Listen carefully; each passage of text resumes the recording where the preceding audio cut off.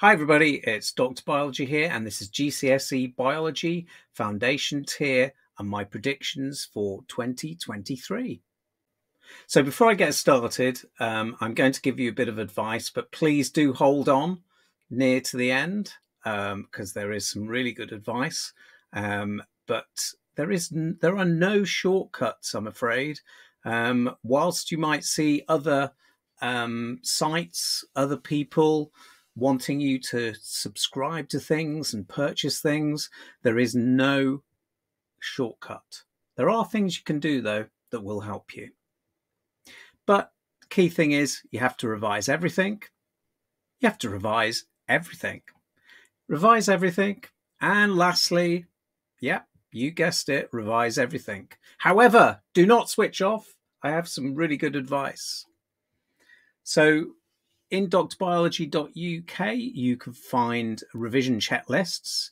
You can find past papers and also topic-based exam questions and answers. You need to learn the keywords, definitely learn the keywords. And what I'm showing you here, and I'll make myself a bit smaller, this is last year's paper. So last year, students had advanced material. So advanced material told them what was going to be in the exam. This year, you're not going to get any advanced material. But what's really important, I think, to state is the topics that were not assessed last year. So for paper 1, they didn't do anything on stem cells. They didn't do anything on blood or cancer or protist diseases or anything to do with respiration. So the whole section of respiration was not covered. So that was paper 1. Paper 2, they did nothing on the brain, the eye, the kidneys and ADH. They did nothing on advantages and disadvantages of sexual and asexual reproduction, DNA, variation, evolution, theories of evolution, speciation, understanding of genetics.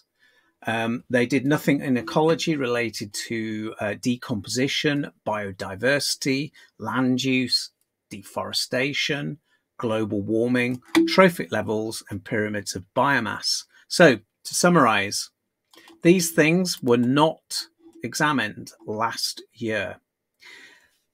Now, as I said to you, you can, AQA, the exam board, they can give you questions on stuff that was last year, stuff that was previous years, but I'm just letting you know that probably these topics are quite useful for you to know because they didn't come up at all last year, and particularly the required practicals. So you'll notice the 2 required practicals in paper 1 and in paper 2, the required practical in decay.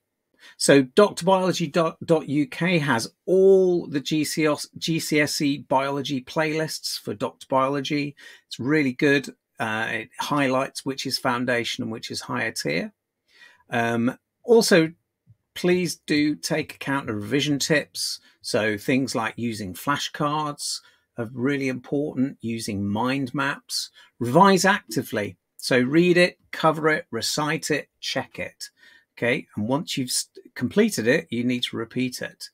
You need to space out your learning. So don't just say, right, I'm going to revise for 4 hours.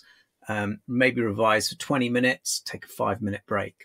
Use chunking. So don't just revise a whole topic in one. Try and intersperse it with different things. So going back to paper 1 and paper 2, the checklists might be useful for that.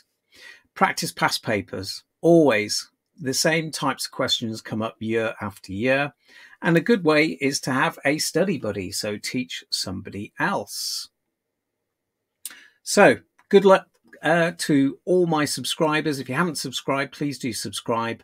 And good luck in your real exams. And I will see you soon.